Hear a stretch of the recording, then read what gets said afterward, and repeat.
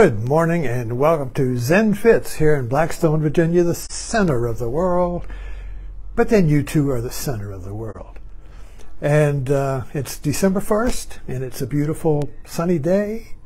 And I wanted to talk about the movie 1899, which we saw the whole ended seeing the whole series a few days ago. And you know, like a coffee pot, a pot of coffee, it's been perking. It's been perking a little bit, so now I'm ready to pour out a cup of 1899 and share it with you.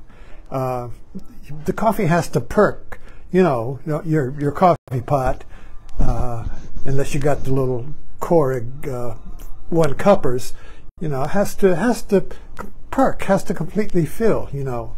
And then you can serve the coffee. So the title of this talk is 1899, a movie to wake up by.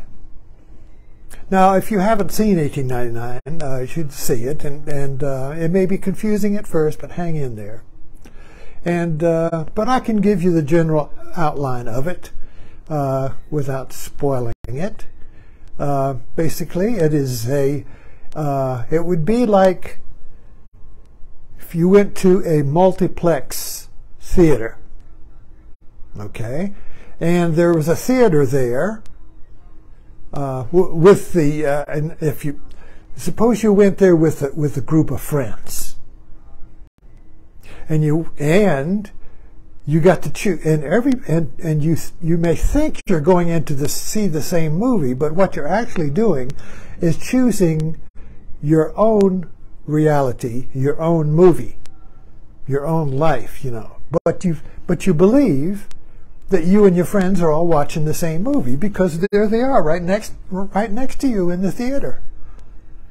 But in reality, you're only watching your movie, and each of your friends are watching their movie in a different theater. You know, when you go to these multiplex theaters, you can maybe you choose a nice, quiet, you know, romantic comedy or something, and somebody next door's got a war movie, and there's cannon fires, boom, boom, boom, and it's making the walls of your theater rattle, you know, and but you're watching a nice, quiet, romantic movie. But you can hear, and you wonder, geez, I should have gone to that movie. But so the image we're creating here is that all of your friends went into, not realizing it, went into different little theaters. The theaters today are, you know, little boxes. It's like a little space capsule. When I grew up, theaters were palaces. I mean, in San Diego, I grew up in San Diego, and you went to the theater, and it was a velvet palace, and the ushers were dressed in uniform, and there was a staircase going up, and you expected the Queen of England to come down at any moment, and you were treated like royal. This was a palace, you know, of the theater. And now it's just a little box. It's like we're in a little space capsule. But we believe we're in, you know, that all of my friends, getting back to the metaphor, so all of my friends, you see, I believe they're in the same movie with me because I can see them right there, but they're in my theater. And of course, for them, I'm in their theater. So we're all watching our own private movie, like we're rich people. And we have our own little theater in our house where we can have a private viewing, you see. So we're all having, so the movie is kind of like that. Every character in the movie believes they're in the same world, reality, but they're each in their own reality.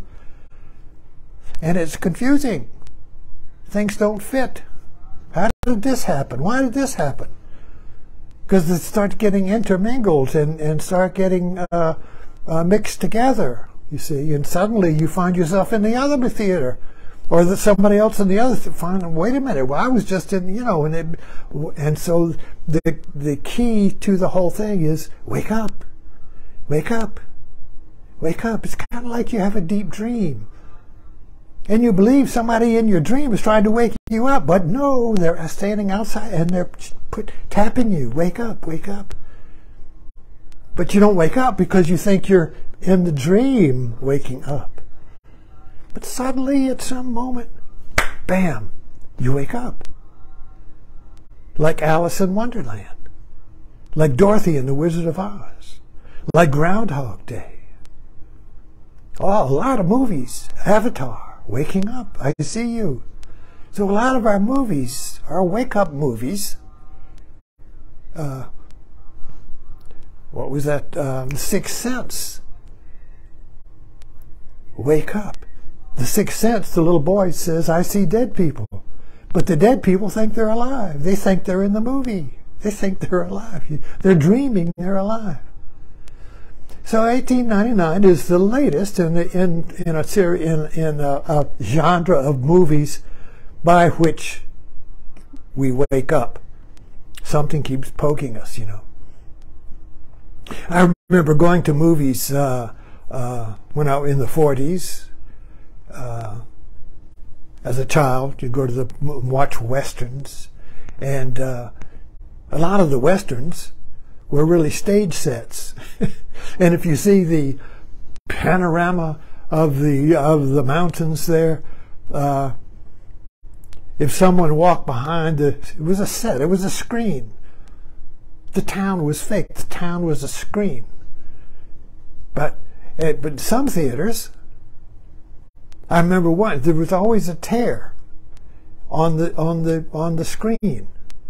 So the scenery might move, the panorama might move, but the tear, the little spot or the tear stays the same.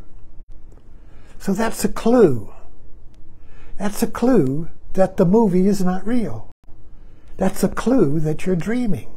That spot doesn't change. Wait a minute. We just shifted. We just went from the desert to inside a hotel, and that spot is still on the screen. What's that? You see. A lot of I remember my son used to a lot of his adolescent drawings were about a tear in the scenery, or maybe a claw coming through. The whole idea of a window, a portal, a tear. Wait a minute. In the movie, they're in a ship, but then suddenly they're shifted out to an outdoor scene somewhere, and somebody pulls away the wall, pulls away the screen, and the bulkhead of the ship is there. In other words, they're still in the ship. You know. In other words, so what we're looking at here is there are always clues in your theater of the mind that tell your background awareness, that tell this reason, this sleeping mind, that tells this sleeping mind that, wait a minute, something's not right here. Something's wrong. Am I asleep? Is this a dream? Is this dream of reality, or is it reality? We're always playing with these. And today, even more so, because we live in a media world. Everybody's plugged into the same theater. We're all plugged into the same media. Every household, and not even the household, but your cell phone in your pocket. See, when I grew up, you had to go downtown to the big theater where the ushers would usher you in with a flashlight and give you a seat, as if you were at the opera. You know, the usher would show you where your seat was. Even if the theater was empty, they would show you where to sit, you know, and they would sit you down, and of course you'd get popcorn and whatnot. You know the ritual. But today, the world is the media. We are all living in on our couch. We're all living on a recliner chair, watching the screen of the world. And of course now there are different worlds to watch. You can watch the mainstream world, the liberal world, or you can watch the Fox world. And then these break down, you see. So there's like two different big theater realities, the left view and the right view, and then each one breaks down into smaller theaters, you see. But the fact is, we're all sitting on a couch watching the world through on a screen. And so the word media, which is a multiplex media, it comes as theater, movies, it comes as TV, radio, magazines, newspapers, different forms of media, different forms of senses, you see. So the media breaks down into different senses. You can hear it. You can hear it. They want to have movies with a smell. They want to have movies that vibrate chairs to enhance the illusion. And now there's 3D movies. You don't have to go to a theater. You just put goggles on and you're in a 3D world, you see. You're in the movie. But we're all sitting on a recliner chair in our living room. And the screen keeps getting bigger. The screen keeps getting bigger. First, it started out with a little box. It's bigger and bigger and bigger. Now it's the whole wall. And you keep getting cheaper and cheaper, so you can buy the bigger and bigger screen eventually. But the reality is, our house, the room we're in, is the screen. And it's a 3D screen.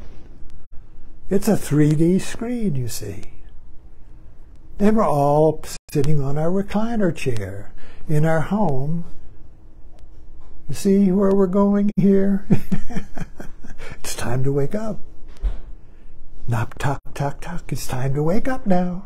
Wake up now. It's time to wake up. Thanks for dropping in. Wake up now.